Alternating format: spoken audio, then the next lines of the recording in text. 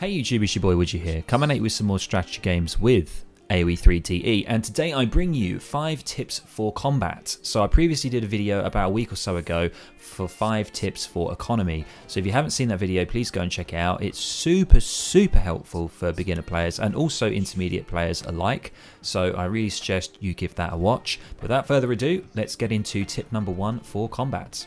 So tip number 1 is basic counters. So the counters are pretty much widespread across all RTS and other strategy games alike. So essentially there's a really nice diagram which I'll show you.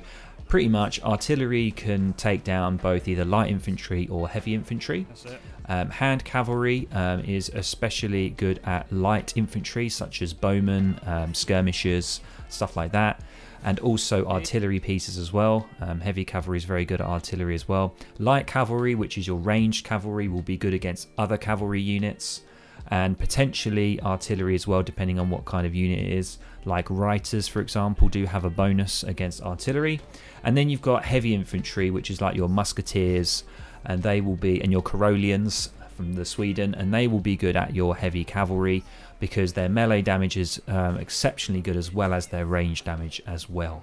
So there you go, just a really rough idea. There are some exceptions to this, but that's the general gist of it. So try and sort of get that into your head, try and memorize that as best you can, and it will really help you react within games. Moving on to tip number 2, and it is attack move.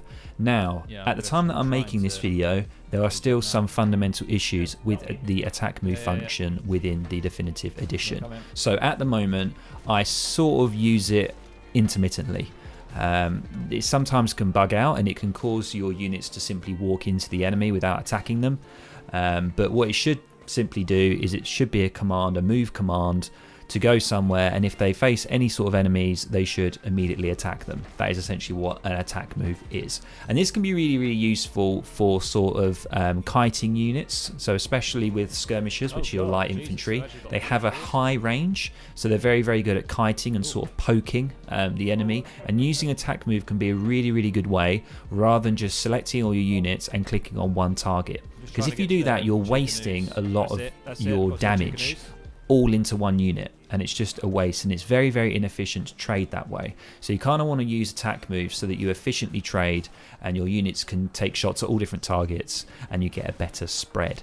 But as I say, at the moment it is very dodgy, so just be careful when using it. So moving on to tip number 3, and it is formations. So this is very crucial, and I really hope that you guys try and move towards the default hotkey layout, because it can be really helpful to quickly use your hotkeys and be able to change different modes for your units depending on the situation and what's going on. So let's take an example for the musketeer. Okay, so a heavy infantry that's ranged. Their standard mode, their default mode will be volley mode, and that will essentially automatically engage and pursue enemy units within their range. So it's the standard default mode that you have. However, you can switch to melee mode, which I just mentioned in a previous point, which is really good if you need to sort of try and surround an artillery piece if you've got nothing other than infantry, and it's also good to take the brunt of the front line from cavalry as well. And also you've got other things that cavalry have, such as trample mode as well, which is like an area effect damage, and you've also got, which is really good against artillery, is also stagger mode. So this is really good. It spaces your units out, really effective when there's, you know, a lot of artillery and you don't have a lot of anti-artillery or anything like that. You've just got full infantry. Selecting some of your units on stagger mode will space them out, but just be careful. If you do have too many units and you select a lot of them into stagger mode, they'll actually become more grouped. It's kind of a little weird bug, so what you need to make sure you do it in small groups, and they should spread out a lot more, which will mean that you won't take as much damage from artillery pieces. So moving on to tip number 4, which isn't specifically for the actual unit movement and stuff like that. It's not really to do with the specific military units, but it is building military buildings closer to your enemy base when pressurizing. So this is something that I sort of forgot about, and it's especially crucial in the sort of mid to late game. And if you are sort of being very aggressive and trying to constantly put pressure on your enemy, the best way to do that is to try and rebuild your military buildings closer to the enemy base, and also to put a forward aggressive base out as well. And this is sort of the same thing. So like a forward base is like sort of an early version of this, essentially putting a base out, a military base closer to the enemy, so that it's a shorter distance for your troops to get to the enemy line. And that's just a tip that I thought I would share. It's kind of common sense, but you know, you will sort of forget about it, especially beginner players will forget about it in the mid to late game. You know, they will be very, very focused on trying to keep up with their economy, trying to defend their base, you know, and they'll completely forget about the fact that they could try and rebuild some of those military buildings closer to the enemy, so that then you can get them to the front line a lot quicker, apply that pressure, and just try and overwhelm them and win the game. So moving on to tip number 5, and this is an interesting one that I've seen a lot of pro players and experienced players do, but as I say, I think even beginner players can start to do this when they start to build up their micro skill, and that is essentially sacrificing units when retreating. And this is completely to do with snaring. So the way that the game works is that all units will move at the speed of the slowest units if you have them grouped. So for example, if you have an artillery piece, which are generally really, really slow moving, and you have a bunch of cavalry, if you select the cavalry and the artillery piece together, the cavalry units will run at the same speed as that artillery piece. Now this is very, very different to a game like StarCraft, for example, where all units will just move at their speed. So you've got to bear this in mind.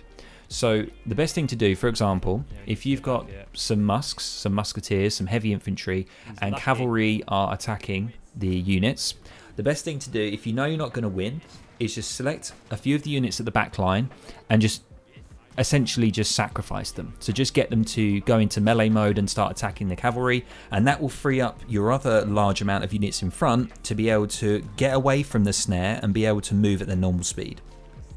So snaring is a really, really big thing that I didn't really know about when I started playing the game. And essentially, there are a few exceptions, but pretty much across the board, any sort of melee-based infantry or cavalry, when they attack a unit, it will snare the unit and it will reduce their speed. And this essentially gives the melee troops an advantage essentially within the game. It's like a handicap for them.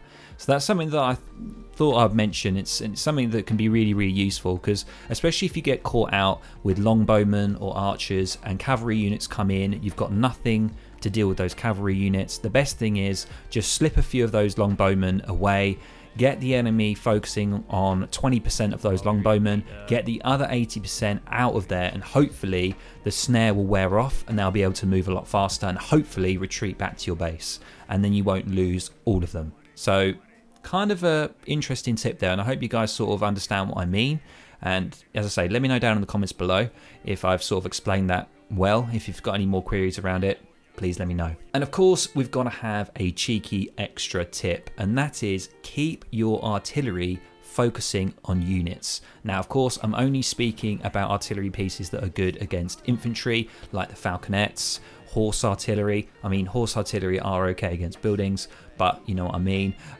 Especially, there's a real big one here, which is culverins. So culverins are the anti-artillery piece. And they're really, really crucial to make sure that you are microing them well, make sure they're focusing on the enemy artillery or ships, which they're good at as well.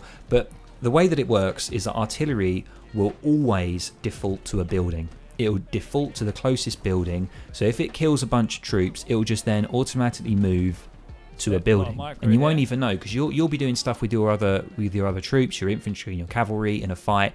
You'll be microing them and you'll forget about your artillery that could really, really help in the battle. They'll just be stuck shooting a building when they should be shooting units. So just make sure at the back of your head, when you're in a fight and you've got artillery that are good against infantry, just make sure that they're constantly firing at units. And I don't think there's any way that you can stop this. I think it's just something within the game, that they will just automatically move back to buildings and start shooting them if they're in range. So just make sure you keep on top of it and you keep them busy killing the enemy. And that's pretty much it, guys, in a nutshell. 5 tips and an extra one for you for combat and military sort of management. So I hope you guys really enjoyed this video. Please let me know if there's anything that I've missed out, anything crucial that you think I should have included. Please drop it down in the comments below. You guys know what to do to support the channel. You guys have been absolutely amazing in the other video that I did for the economy. 5 tips for basic economy. So if you guys want to check that video out, please go ahead and do so. I've got other things on my channel, such as the learning series, which is me learning new civs. And also I've got replay analysis of things as well, and I've also got other things, you know, other than Age of Empires 3, you know, such as Total War. I've got card games and stuff on there when I first started the channel. So if you're interested in anything like that, please go ahead and check it out. Thank you very much, guys. Have a good morning, good afternoon, good evening, and I'll catch you in the next video.